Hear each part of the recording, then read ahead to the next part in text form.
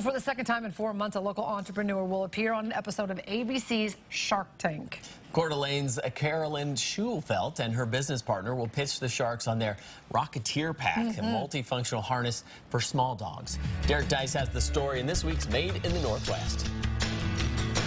It's designed to let you safely take your dog wherever you go. We had our mopeds, and we wanted to take our dogs on the mopeds with us. When Carolyn Schulfelt couldn't find anything like it, she went to work on her sewing machine, creating the original version of the Rocketeer Pack. And after showing it to her parents, And they said, you need to get a patent on that.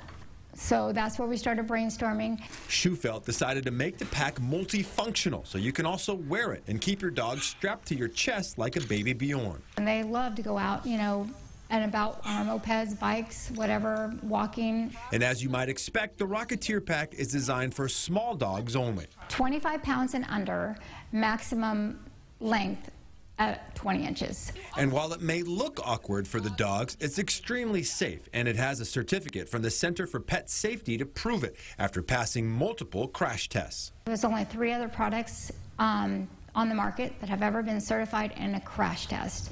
Very expensive testing, and most of them failed. But knowing she lacked business acumen, Schulfelt reached out to Jules Bindi, the founder of Zugo Pet, for help, and they clicked immediately. Just 2 dog moms trying to make a difference and save pets' lives and families' lives. They now sell the Rocketeer Pack in 5 different sizes, and they're approaching 1,500 packs sold.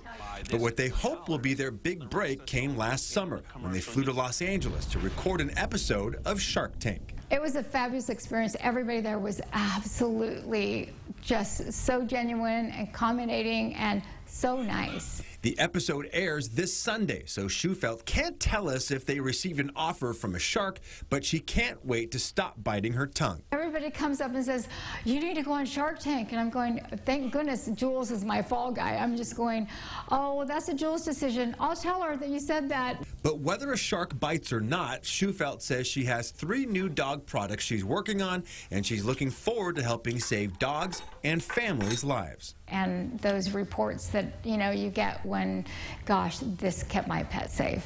Because you're just going, you know, we did something good. For Made in the Northwest, I'm Derek Deis, KXLY 4 News.